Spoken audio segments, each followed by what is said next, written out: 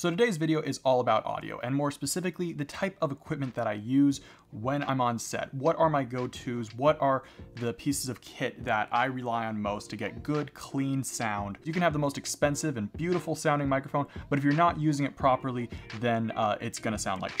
And if you want to check out any of the equipment that I'm talking about today, it's gonna be all linked in the description down below. If you buy using those links, then I get a small commission back to the channel, which really helps keep some of the lights on around here. All right, let's get into that video. So the first piece of audio gear I want to talk about are recorders. Now these here are Zoom H1s. They're very popular and for good reason. These things are solid. They're quite inexpensive and they have a couple features that I think are pretty great. Now they look a little bit different, but that's just because this is the updated version. This is the H1N and this is the Zoom H1. I'm not going to do a comparison of the two. They sound the exact same. So you can pick up one of these things for about $150 Canadian. That's not nothing, but for a recorder, that's pretty good. They are made out of plastic. You can't really expect much for the price that you're paying for these things, but I've sat on them by accident. I've dropped them on occasion and they still have lived to see another day. It records to a micro SD card. You can't plug in an XLR microphone into something like this, but there's a 3.5 jack right here that you can plug in a couple different microphones to. And on the other side, you have a headphone jack. These have built-in microphones. These things get me out of a pinch all the time. They're so simple and so easy, it's really hard to screw up with these things. If you guys pick up a Zoom H1 and you use it in this way, you can expect some results that sound something like this. This isn't the most ideal environment, but we're indoors and there aren't a lot of distractions, maybe a little bit of an echo, and I have the microphone with a dead cat very close to my face. So this is what you can expect with using the Zoom H1. For 90% of my audio, this was my go-to for the first year and a half of me freelancing. I've owned this guy since 2016, I think, and it still holds up today. I'm very pleased that I purchased this guy. But there's a couple of accessories that I recommend you guys investing in. One of them is this thing. This is not a dead chinchilla. This is a dead cat. No, that sounds worse. Yeah, it's actually called a dead cat.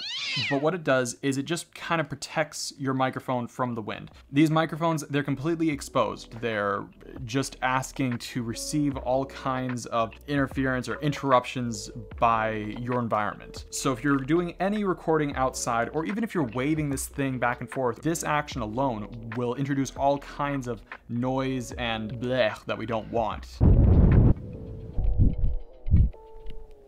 You can definitely see that this dead cat helps to prevent all that, though it does look funny and you're gonna have so many people that are gonna walk up to it and be like, oh, that's so cute.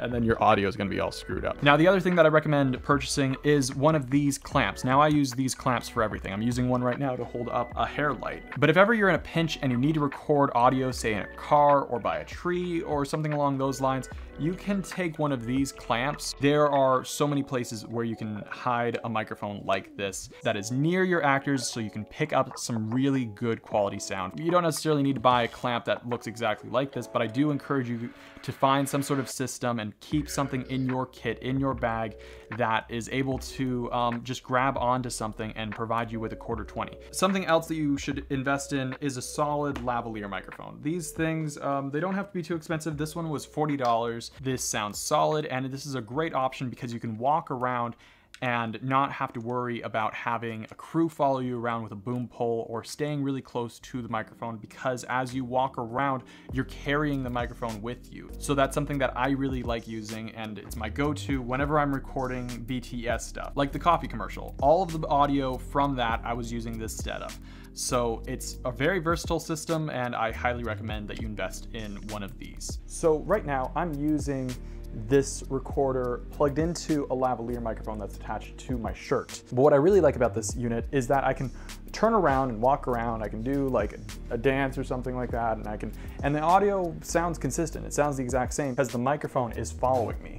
Wherever I go, the microphone is, and I'm not having a person with a boom pole walk around and follow me wherever I'm going. You can get this entire unit, you can get set up and get started for about $200, which that is not nothing. You have to pay for the lavalier microphone and you have to pay for the recorder, but you'll have it in your arsenal forever. There's so much gear out there, like lenses and cameras and computers, that eventually deteriorate over time and they break. I'm not saying that these are invincible, they are made of plastic, but I've had mine for about 5 years now and I've been very satisfied with it. So take that as you will. Okay, I've talked about this thing enough. Let's move on to some other pieces of gear that I commonly use.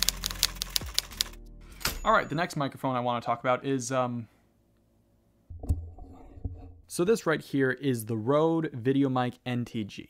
It's kind of a nice mix between their like really high-end microphones and their consumer microphones. And I find that this guy is one of the most versatile microphones I've ever seen. I've used it as like a podcast mic. I've used this thing for online meetings, video chats. One of the things you can do is you can plug it in through USB-C and run it directly into your computer, and then you're good to go. So for live streaming, this is a great setup. So this microphone costs around $350 Canadian, I think. At first, I was a little bit skeptical because I'd seen prices for like the Rode Videomic, so I considered buying one of those instead, but this guy is a lot more versatile and you can do so many other things with it. And if instead of buying this, I bought the Videomic Pro Plus, then I would have had to invest in a solid voiceover microphone and a USB microphone for conference calls, along with something like the Rode NTG 2 or 3 for all of my commercial shoots. So you look at this microphone and you see how much it does, and the price actually makes a lot of sense, because if I didn't go with something like this and instead I had to pay for all of those other microphones, then I would be carrying so many different types of microphones that had all these different reasons for them, and it would just be a big mess. Yes, individually they're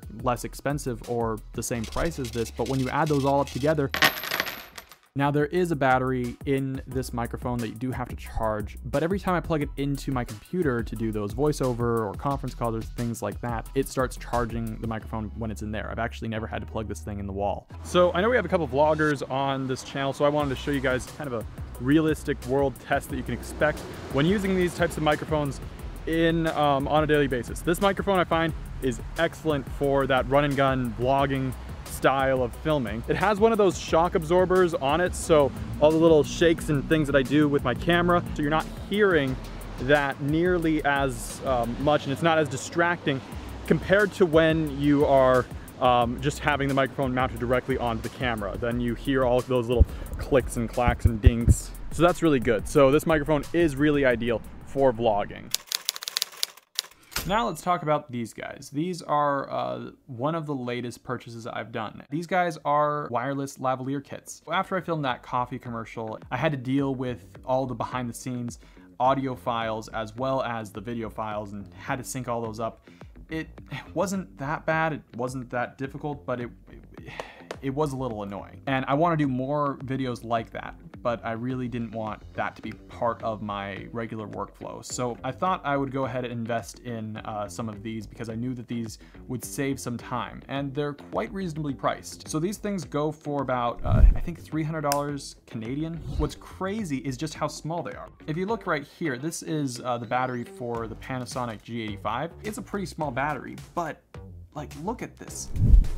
The battery is larger than the wireless transmitter and receiver, which is really crazy.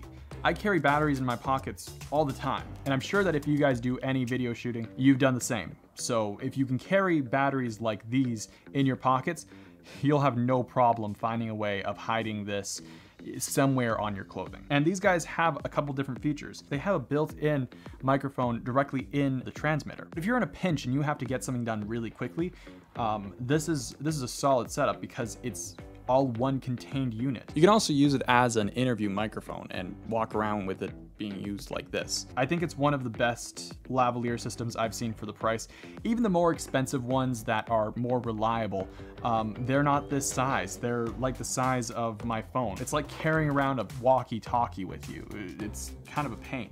But these little guys, these are like super slim. Like I said, the size of a battery. Like this microphone, if you look here, it's hidden inside of my belt, and it is snug, but it does fit. Like there's so many places that you can hide this thing that are not awkward. You don't have to give strong directions. You don't have to tell them like, okay, well, I'm gonna attach this thing to your bra strap and then have this heavy thing hanging down your underwear or bra strap or your belt. They have an internal battery, which has some pros and cons to it. I'm sure that the internal battery makes it so that it's able to stay smaller and more durable, but it is a little bit annoying having to charge them. I plug them in anytime I use them for a significant amount of time, like more than an hour hour, but apparently they last for up to 6 to 8 hours, somewhere around there, depending on how you're using them. I'm still kind of figuring them out. I'm still figuring out what their strengths and weaknesses are. I've had these things for about 2 weeks now, and I'm really liking them. I have other microphones, I have other audio gear, but these are usually my go-to because they work, they're reliable, I know them well, and I know the results I'm gonna get from them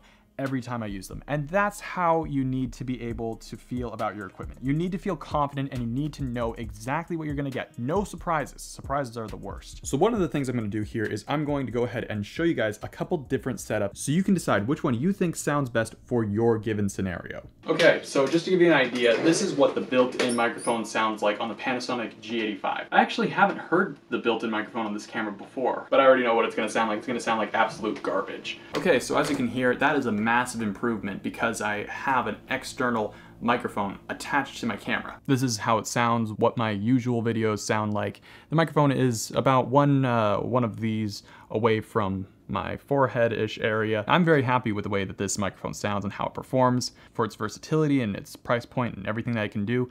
I really like it. Honestly, I have purchased this thing and knowing that I wasn't gonna use it that often, knowing that it was made for very specific circumstances. This is a Minolta lens. It's adapted. It's a fully manual lens, so probably not the most ideal for gimbal work. You should have autofocus when you're using a gimbal. You can also use it as an interview microphone and walk around with it being used like this. Okay, right now I'm using the Rode Wireless Go with the Rode Wireless Go lavalier microphone. And you can hear that it sounds pretty good. I'm not getting too much interference. Ben, qu'est-ce qu'on va faire?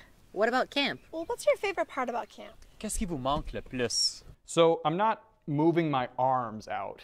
All I'm doing is I'm taking my back heels and I'm rolling forward and I'm using my hips.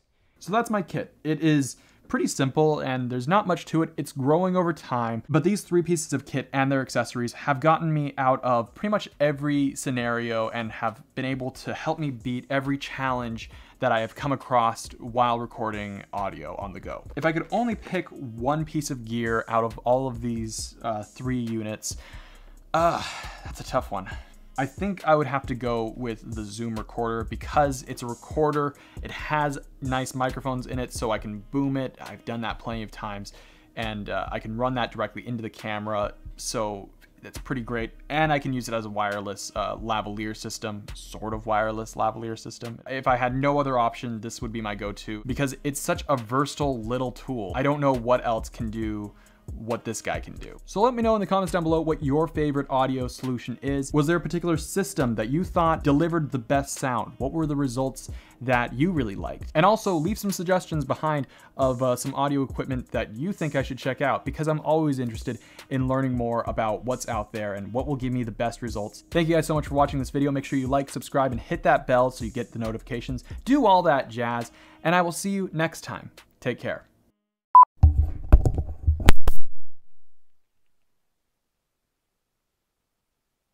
That kind of noise is just a script, blah, blah, blah, blah, blah. For the G85 or the Fujifilm X-T2, that was a bee that just showed up there.